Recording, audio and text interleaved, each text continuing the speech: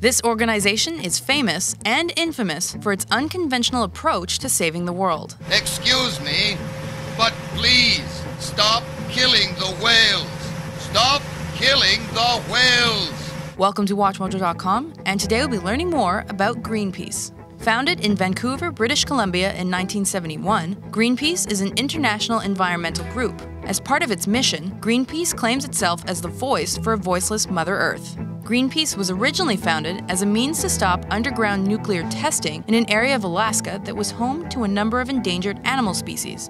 Though the grassroots organization failed to stop the United States from detonating that original bomb, its existence initiated a flood of public interest. The group officially became Greenpeace in 1972 after the US government had stopped testing in that Alaskan region. By the mid-1970s, the organization had branched out from exclusively protesting nuclear weapons to fighting other environmental causes as well. These included whaling and toxic waste. By 1977, factions of the organization began operating across the world. Greenpeace has since evolved from its grassroots beginnings to become an organized group with offices in over 40 countries. Today, the organization is based in Amsterdam, the Netherlands, and claims 2.8 million supporters around the world. Part of the Greenpeace mandate from the beginning has been to eliminate all nuclear weapons and put an end to our reliance on non-renewable resources. Its main goal is to stop climate change, and the group is credited with raising public awareness of that issue markedly throughout the 1990s. In addition to protesting and raising awareness, Greenpeace has also used its own laboratories to research and locate alternative solutions to ongoing problems. This effort has included the invention of Green Freeze, a technology for fridge manufacturing that eliminates the use of ozone-depleting CFCs. Today, over one-third of refrigerators produced are based on this technology.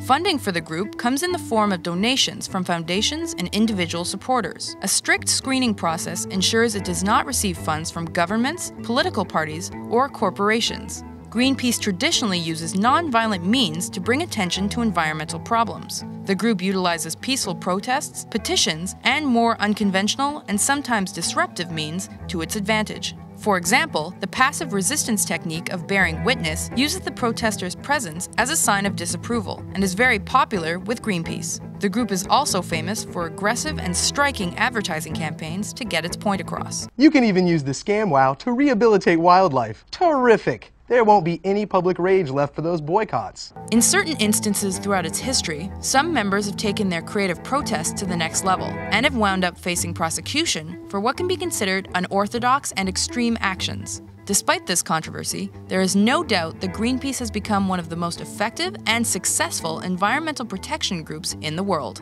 We must begin to have respect for other life, for Comrade Dolphin and Comrade Whale, because without them, the oceans begin to die. And if the oceans begin to die, we all begin to die.